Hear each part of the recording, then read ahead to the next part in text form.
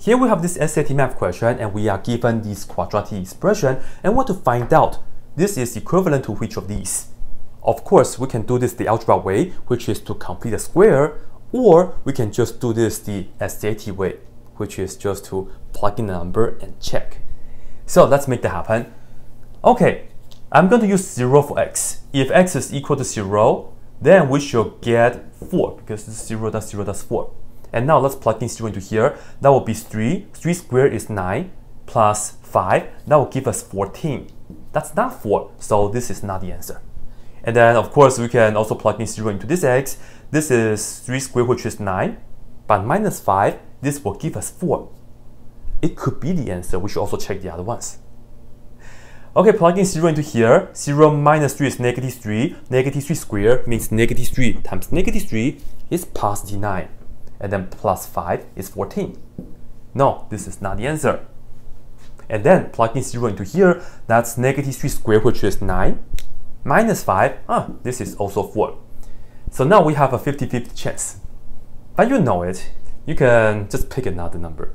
But before I do that, I will tell you. You see how this coefficient is positive, right? The plus 6x. So if that's the case, the answer is B, because we have a plus right here.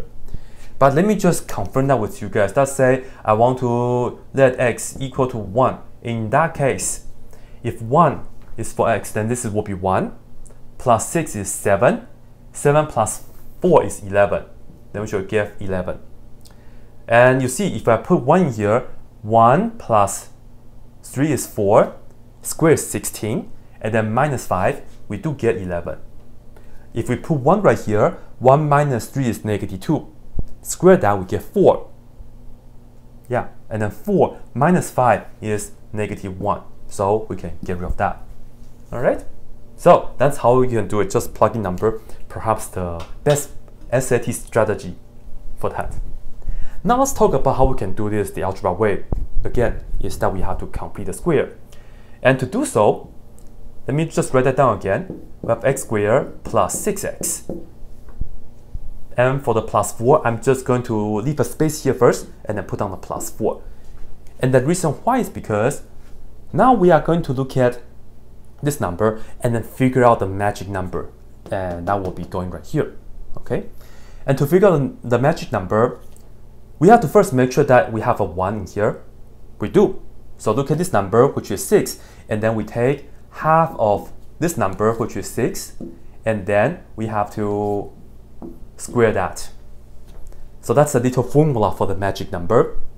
Okay, half of 6 is 3. 3 squared is 9. So this is the number that we will have to add right here. But in the meantime, we will also have to minus 9 right here. So that is like adding 0. So we can maintain the same expression, right, in terms of the value-wise. And now, for the first 3 terms, we can factor it. And let me just impress you guys with the tic-tac-toe method. This is so cool. I love it so much because you see x times x will give us x squared. And then 3 times 3 will give us the 9. So that's good. And then x times 3 is 3x. And then 3 times x is 3x. Together we do end up with the 6x. The factors are x plus 3 times x plus 3. So we do get x plus 3 and then square. And then 4 minus 9, we have the minus 5. So this right here is the CTS, completing the square method. So hopefully this right here helps, and check out the next video over there.